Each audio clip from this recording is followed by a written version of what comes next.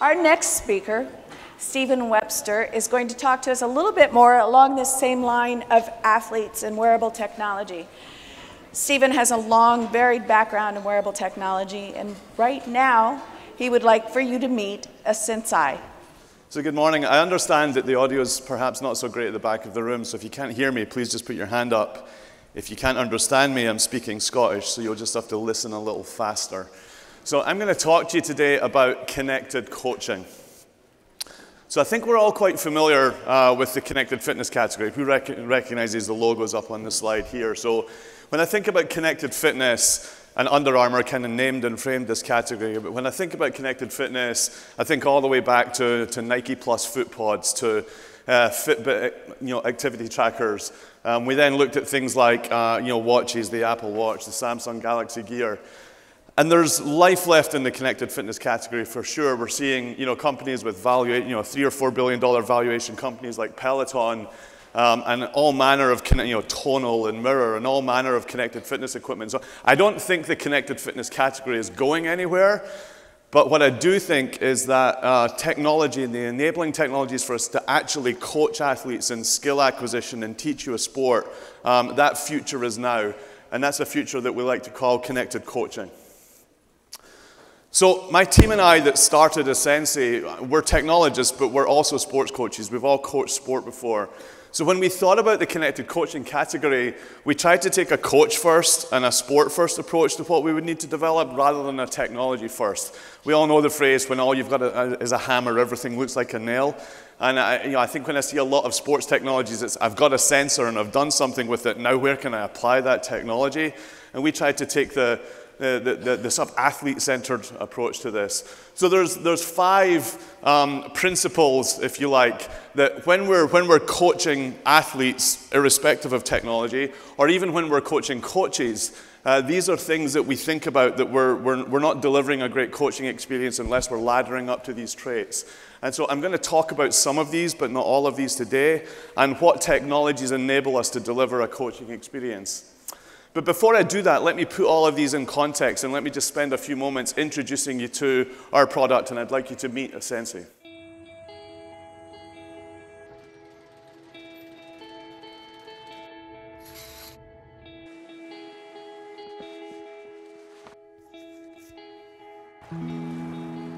Today, let's focus purely on form. Face the bag with chin down and hands up. Straighten your leg and lift your heart. Meet Asensei, your personal trainer who knows your every move. Keep your chin up and eyes to the horizon. Nice, that's good form. With sensors throughout your clothing, she tracks your posture and movement and gives you feedback on form and progress. All delivered in real time in your ear. Your handwork is improving. Now let's add a roundhouse. She is trained by experts to help you excel. Drive more with your legs. You will feel less strain on your arms. Much better. You got this. Engage your core and lengthen your spine. Nice. Now into Cobra. I'll let you finish watching that video at asensei.com. Does anybody here row or go to the gym or do CrossFit? How many people participate? So you guys can try Asensei for yourself. You can download the app for free, and we can give you 6 weeks of rowing coaching with an Olympian. So we launched that product just in October of last year. So I'm going to talk about 3 of the principles today. Miss nothing, finding the right words, and coaches watching athletes. So let's just get into it. So motion capture and the use of motion capture technology is something that's been around for quite a while with elite athletes and Olympic athletes. This is a video from Red Bull Project X of the US Olympian Lolo Jones. And they were using very expensive Vicon camera systems, reflective markers, much like you would see Hollywood actors animating King Kong or Gollum. And using those reflective markers to look at the biomechanics of the athlete, then we have, kind of to Jesse's point just a few moments ago, teams of sports scientists and data scientists and coaches analyzing that data and trying to find those marginal gains for the athlete. So for Lolo Jones, they managed to find 1/100th of a second in her distance across the track, and she qualified for the London 2012 Olympics by 1/100th of a second. So for elite athletes, if we can use this kind of technology to find these marginal gains, the first question we asked ourselves at asensei is, how can we consumerize that technology? I don't believe you can coach an athlete by counting their steps or by oscillations on their wrist. As a coach, I have to watch the athlete's whole body, and I'm not looking at the golf club, I'm not looking at the baseball bat, I'm not looking at the ball, I'm looking at the player, I'm looking at the athlete. So we need to be able to see the athlete, watch the athlete on behalf of the coach, and most importantly, miss nothing. So this is a technology we call kinetic capture. This is kind of what a sensei sees. It's this stop frame motion. Hundreds of times a second, we're seeing the skeleton of the athlete. We're seeing the posture of the athlete and recognizing that posture and able to make decisions about, is that correct posture? Is that incorrect posture? Is the timing right? Is the technique correct? And this is a series of small, low-power, low-cost sensors that can be embedded directly into sports apparel. So we're not bringing sports apparel to market. We're licensing this technology to the sports apparel providers that you would rather wear, so we can upgrade that apparel as smart apparel that can be used to coach you in the sport of your choice. So as I alluded to earlier, we've started focusing on the sport of rowing. And we're very lucky to have a 2-time Olympic gold medalist, one of the top female rowers in the world, Helen Glover, on our advisory board for the company. And Helen recently gave a talk at University of Oxford last year to the students there. And I'm going to share a few snippets from that talk today. The whole talk is online, and it's a fantastic talk. But I want to share a few snippets today. And in this next piece, Helen's going to talk about the importance of technique in training. Because it is so hard to train on your own. But it gives you the opportunity to do what's best for you. And I would say time invested in technique is time really, really well spent. So for me, if the other girls in my training group were doing maybe a 12K row, and I didn't have that time, I had to rush off to school, I would do a 6K row and spend the rest of the time working on my technique. I think that pays huge dividends, especially if you're fairly new to a sport. You can line up on the start line with somebody as fit as you, and you can beat them by lengths if your technique is better. So I think that's a really important insight that transcends sports. That focus on technique is really critical, and to improve technique, as I say, we need to be able to look at athletes' posture and movement. So when I think about, I think it's really incumbent on us as we start looking at connected coaching to be very distinct and very deliberate about what the differences are between connected fitness and connected coaching. So let me lay out some of these today as well. So in connected fitness, over the last several years, we've seen a lot of heart rate monitors, embedded heart rate monitors, measuring muscle activity, a real focus on biometrics, what's going on inside the body, which is really insightful for understanding performance. But when you're trying to improve the discipline of practice, when you're trying to help people acquire skill and teach technique and take someone through a teaching syllabus, it's much more important that we're looking from the outside in. It's much more important that we're looking at biomechanics. So I think that's a key trend we're going to see as we shift the connected fitness category into connected coaching, is much more attention to biomechanics, whether that's sensors and clothing, or we're seeing incredible advances in computer vision with ordinary cell phone cameras, and that's definitely a strategy for some sports as well.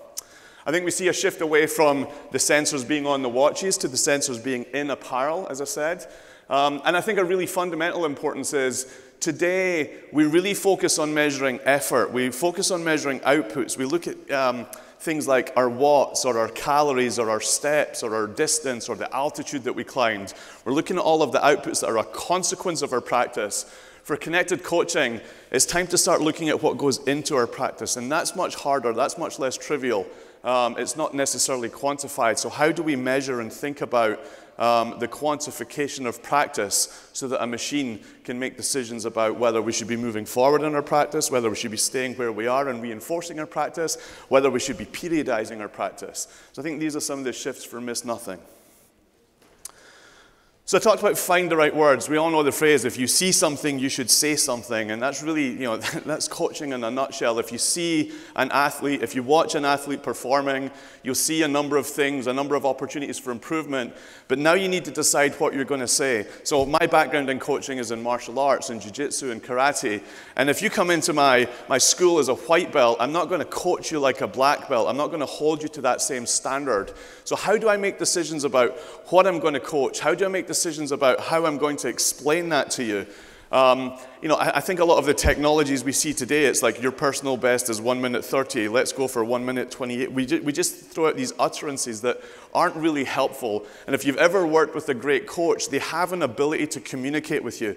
I often said to the coaches that I taught, your job is to take your technique and attach it to your student's body. And it's the use of metaphor. It's the use of different learning styles. And I've got another clip from Helen. Helen's coach, Helen was part of Team Great Britain in London and Rio.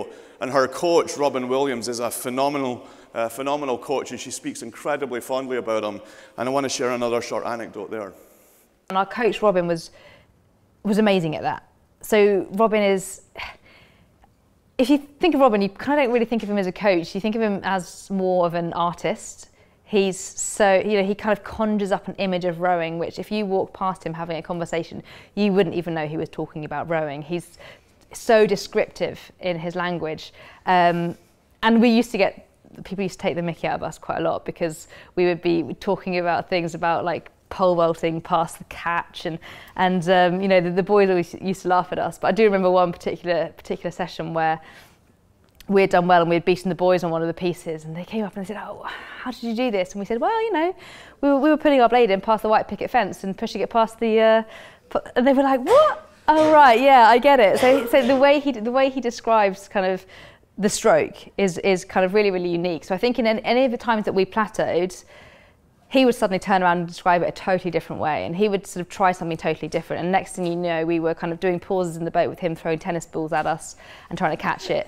So a lot of it was about refreshing and changing things up every time. It was a little bit. But what she's talking about there is the use of metaphor, the use of analogy. So in rowing, the catch is when you're right at the front of the boat and all that weight of the water is in the oars, and now you have to get your body and get the momentum going in the oars. And he compares that to pole vaulting. And suddenly with pole vaulting, you kind of get a sense of digging in and then letting go, and just being able to use that metaphor. It's these things that can just unblock an athlete, like, now I understand. We have very poor proprioception. I would often, when I'm teaching karate, say, okay, everybody left foot forward. No, your other left foot forward. We don't even know our left from our right when we're unfamiliar with the sport we're trying to practice. So it's really important that we're constantly trying to find the right way to communicate and engage with the athlete.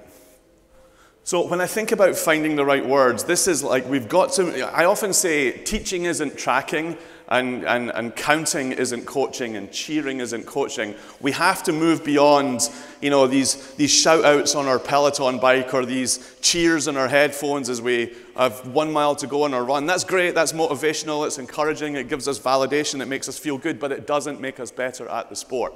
And so we need to move beyond counting to really thinking about how can we deliver effective coaching cues. And often a coaching cue isn't just seeing when someone does something wrong and telling them they're doing it wrong. That's actually pretty bad coaching. It's as important that 5th or 6th time you see the athlete try to do something and they get it right.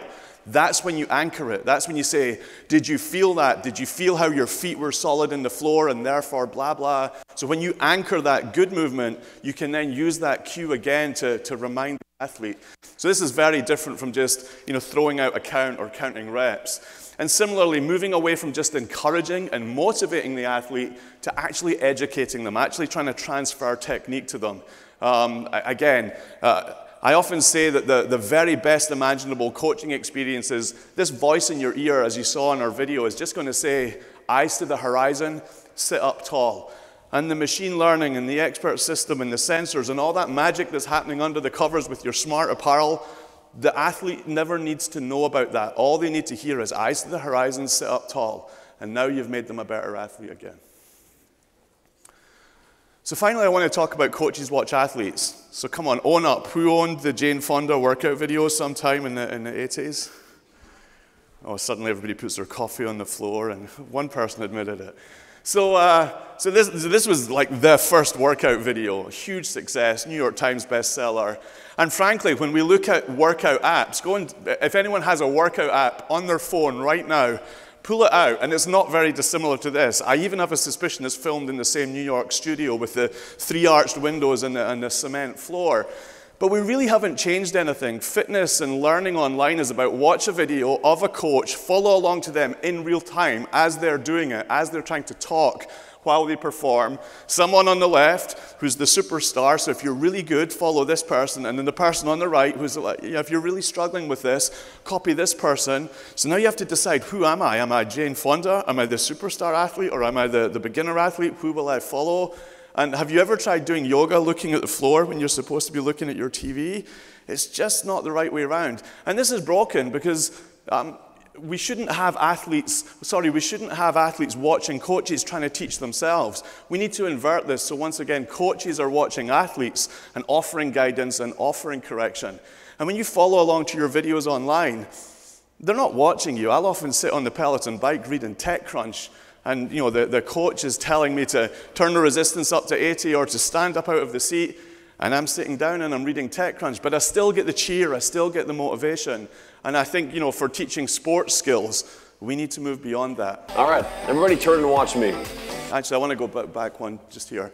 So I'm about to show, I don't think there isn't a role for watching a coach. I'm going to show you a little vignette of the Asensei experience if you row. What you're going to see here is Johan, one of the coaches on our platform. Johan is going to teach a drill. So if we've been watching you rowing, and as we watch you, we see that your stroke sequence is wrong in the second half of the stroke. Once you're at the back of the rowing machine or the back of the boat, all the way to the front, there's a drill that coaches like to use called a pause-at-finish drill.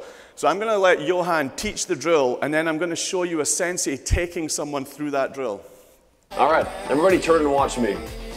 One of the best pieces of advice a coach gave me is good form is free speed. I'm going to give you guys some good form. So we're going to start off by doing a drill. It's called the pause-at-finish drill. Let's grab onto the handle. We're going to sit here. This is called the finish position. First thing, let's just notice legs should be flat, shoulders are down, elbows are back, almost as if you're going to elbow somebody behind you. First thing we're going to do is have our arms go away. My arms are away, my shoulders are still loose, my legs are still flat. Next, I'm going to lean forward. Body forward. So there's 3 steps to this drill. Angle, leaning forward. And the last thing we're going to do. I'm going to pause it and I'll just explain it a little more quickly. So there's 3 steps to the drill. Your arms go away, then only once your arms have correctly gone away and you haven't moved anything else, then you rock your body forward, and only once you've hinged at the hip and moved your body forward are you allowed to then bend your legs and return. That's the efficient, correct stroke technique. So what you're about to see next is one of my team, Bill, wearing a sensei, wearing the sensors. It's quite an old video, so you'll see some of the sensors just wrapped around his wrist, not in his clothing. And you'll see a sensei watching Bill. Now, what I want you to understand here, he is not following along to what a sensei is saying. A sensei is giving him the next coaching cue only when she sees him in the correct posture from that previous moment. Single stroke, arms away, body over, and roll. So each time he hits that posture, he gets the next coaching Arms cue. away, body over, and roll. And on the next one, he'll pause. Arms away, body over, and roll. And only when he hits that posture does he get coached through. So it's now just like having a coach over your shoulder, talking you through that technique and correcting you if you're wrong, and anchoring if you're right. The next video I want to show you is just a yoga instructor practicing for her teacher training.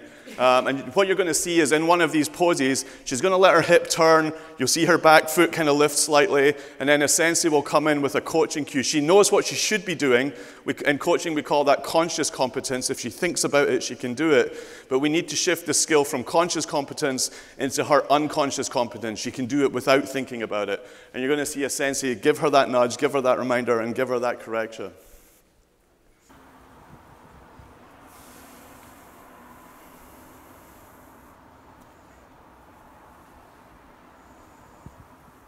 Take all your weight into your front foot and lift your left leg up behind you. Drop your left hip, toes pointing down. So because we see that leg rotated, because we see that hip opening, because we see that hip lifting, we can just deliver that cue that she knows already to correct that Warrior 3 posture. Whoops. So I was sat around. So one last clip from Helen. So I want to finish by talking again and just reinforcing the opportunity here in focusing on practice. And I want to share this anecdote to finish. So I was sat around on a training camp and I was probably a little bit bored, but I decided to work out how many practice strokes we take in training. And I worked out that in an Olympic cycle, I take about 4 million practice strokes, which means that when we get to an Olympic final, for every single stroke, I've taken well over 16,000 practice strokes. And I think for me that really highlighted the importance of the quality of that practice. It's not just being out there and it's not just taking those strokes, it's making sure I'm doing the right thing and I'm having the right learning during training to make sure I'm ready to perform each one of those single strokes that are so important in the Olympic final. So just think about that. For every stroke she takes in a race or in an Olympic final, there were 16,000 strokes in practice. And so it really stresses that, like, there's so many technologies, so many products that are allowing us to watch our performance, but that's one stroke for every 16,000 that we make in practice. So we think for connected coaching, the opportunity is for all of us, whether we're practicing alone, whether we're practicing in a group setting where we get limited attention span from the coach. Every single stroke, every step, every throw, every posture, every pose can be guided, monitored, and corrected by sensor-enabled clothing and intelligent digital assistants. So that's what we're delivering with asensei. We're really excited to make it available to you. There's my contact details. I love hearing from people who have ideas for how we could use the product or people who want to unlock their own athletic potential. So thank you very much, and I hope you enjoy the rest of the show.